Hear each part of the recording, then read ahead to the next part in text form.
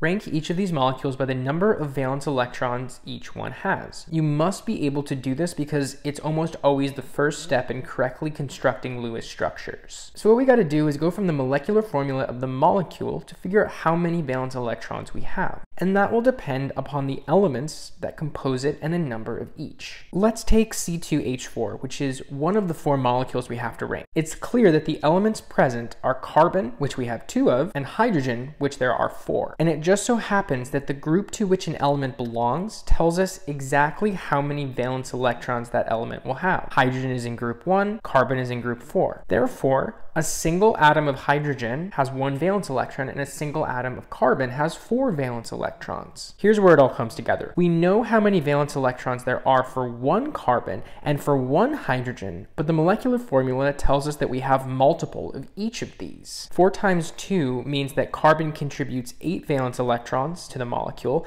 and 1 times 4 means that hydrogen contributes 4 valence electrons. 8 plus 4 equals 12, so that means that C2H4 has 12 valence electrons, and we have to calculate the rest to figure out how to correctly rank and compare each of these. In fact, we can use this equation to find the number of valence electrons for each of our molecules, or any molecule, where we multiply the quantity and the group number for each element present in the compound, and then we have to add them together. I know it looks confusing, but I'll show you how it works because it's actually pretty simple. We just showed how C2H4 has 12 valence electrons, and with this equation we can prove it. We take the quantity of the number of carbons in this molecule, 2, and we multiply it by the group number, 4. That tells us how many valence electrons each carbon contributes, and that's 8 valence electrons. Whereas hydrogen, there's 4 of them, and we multiply it by the fact that there's 1 valence electron per hydrogen. We get 4 and we add it together, we get 12. That's what the sigma means. It's a summation. It sums up the quantity group number product for each element. We use the same equation for one of the other molecules we have to rank, and so far it's pretty straightforward. There's 1 carbon, carbon's in group 4, so carbon contributes exactly 4 valence electrons total, but chlorine, we know there's 4 of them, so we're going to multiply 4 by something, but the question is, what group on the periodic table does Cl belong to?